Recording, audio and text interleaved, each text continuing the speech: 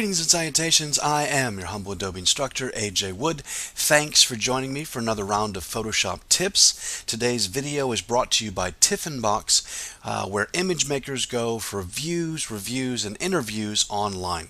Let's go ahead and jump in. So this is actually a trick I showed off during Midnight Madness at Photoshop World almost 2 years ago, and it was how to create a better drop shadow by separating layer styles. So you can see I actually did this demonstration under a little bit of duress, but let me show you how it goes.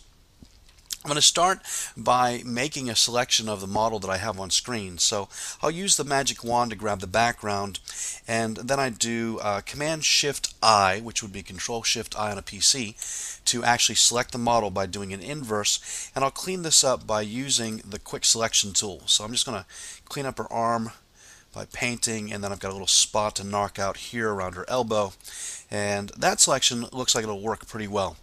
Now whenever you use the Quick Selection tool, you do want to follow it up with Refine Edge, so I'll go ahead and just click the Refine Edge button, and what I'm going to do here is just smooth this selection out just a little bit, and then I'll go ahead and choke it in. It doesn't have to be a pristine selection because I am really just looking to create this drop shadow effect. So I'm just going to kind of tighten it up, and I'll go ahead and take that selection and just map it to a new layer. So I'll click OK, and I'll turn on my background, and you can see here of course is the model on the new layer. Now I'll use my effects and I'll add a drop shadow. And you can see that this drop shadow is there right behind the model. I'm just pulling her out with the mouse. I'm going to leave the opacity set at 100%, and if you wanted to, you could play around with the size, hey, to soften up the shadow. And I'll go, let's say, we'll do about 10 pixels to kind of soften up the shadow.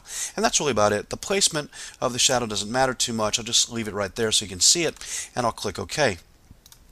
Now, the way that this trick works is I'm actually going to separate the drop shadow from the actual layer, the image layer.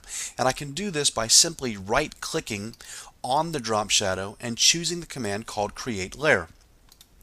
Now it tells me that, some effects might not reproduce well, but that's okay. The drop shadow does. So what I've done is actually separated the drop shadow. So if I hide the model, you can see there is the drop shadow peeking out. And this allows me to do a free transform on that shadow. So I'll go ahead and just kind of move it around, and I'll do Edit, Free Transform, which is Command or Control T. And now I have the ability to warp this shadow. So if I hold the Command key on a Mac or the Control key on a PC, I can actually just bend and stretch this shadow.